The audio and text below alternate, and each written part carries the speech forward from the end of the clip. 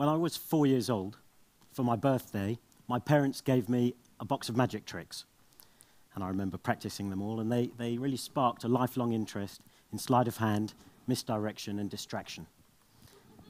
And then when I was about 12, I was looking through an old magazine, and I saw a picture, and in the picture was a boy who was probably about my age, and he was also fascinated with sleight of hand and distraction and misdirection, but he wasn't a magician. He was a pickpocket.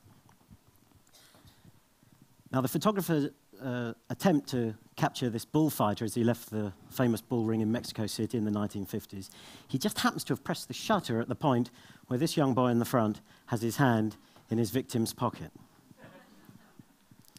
And there were thousands of people there, and no one saw a thing. We don't see as much as we think. Not even the policeman who's standing just behind the boy, who you didn't notice until I mentioned him. So that really intrigued me, and from that moment on, I started to study the techniques of real pickpockets.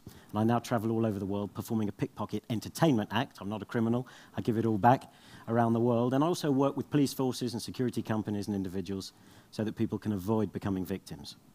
And I'd like to share with the TED audience some techniques so you can avoid becoming victims, but I don't have time. The best defense, I can tell you, is distance.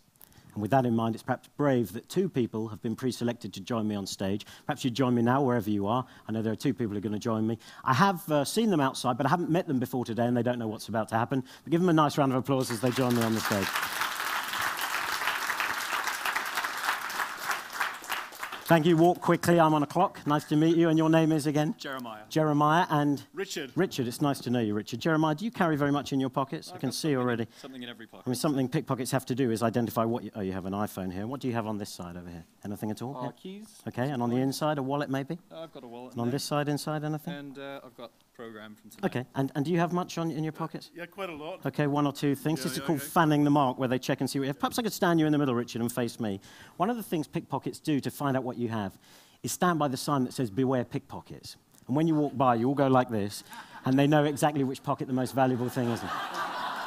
In fact, a lot of you did that when you were reading the red itinerary outside. You went, "Oh, pickpocket," and you all went like this. That is why I came to choose the 2 of you. You were patting quite a lot. Face me if you would, Richard. And take your wallet out. No, don't have time. Sorry, Richard. I'll take questions afterwards in the bar. You haven't got a gnome, have you? I haven't, no. This is a wallet. Now, I saw someone recently. Face me, please. That's it. I saw someone recently in a shop in Knightsbridge. He took out his card, put it into the machine, typed in the PIN number, and as he was typing it in, someone very suspicious sidled over and looked at the number and made a note of it on a mobile phone keypad. It's called shoulder surfing. You should always cover your number when you type it into an ATM or a machine. Anyway, this guy then put his wallet away. I see you carry it on the inside right jacket pocket.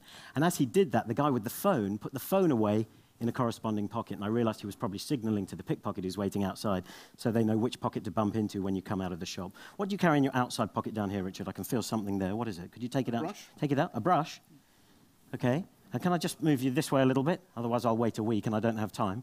And that brush came from the outside here. Oh, let me pop it away. Thank you very much. And on this side, what do you have? That's your bus pass. Okay, Yeah. not going to take that. And then the thing on the inside pocket here, your wallet. And on this side, what do you have? Probably a phone. Sometimes I wait a long time for this. A phone, okay. Here you've got a mobile telephone and a pen. And in your trouser pockets, do you carry anything at all? Anything at all in your trouser pockets? Much. No, okay. And here? Oh, business cards. He's come on for networking. That's very good. Well, I'm going to try things one at a time, and you can decide what I take. What would you like me to steal, the phone, the business cards, or the brush? Brush. It's already gone. And that's another thing you have to be aware of. Thank you. Another thing you have to be aware of. See, the world's greatest pickpockets work in gangs, and while I was talking to you, the world's greatest pickpocket, second greatest pickpocket, was standing behind you. Perhaps you'd like to put them back. Your cards came from your top pocket. Your pass came from your outside pocket. Your brush, I think, came from this pocket. Your pen from your inside pocket, your wallet from your inside right pocket, and your iPhone here. Give them both a big round of applause. I think they did well in that time. Thank you, Richard. I appreciate it. Thank you very much.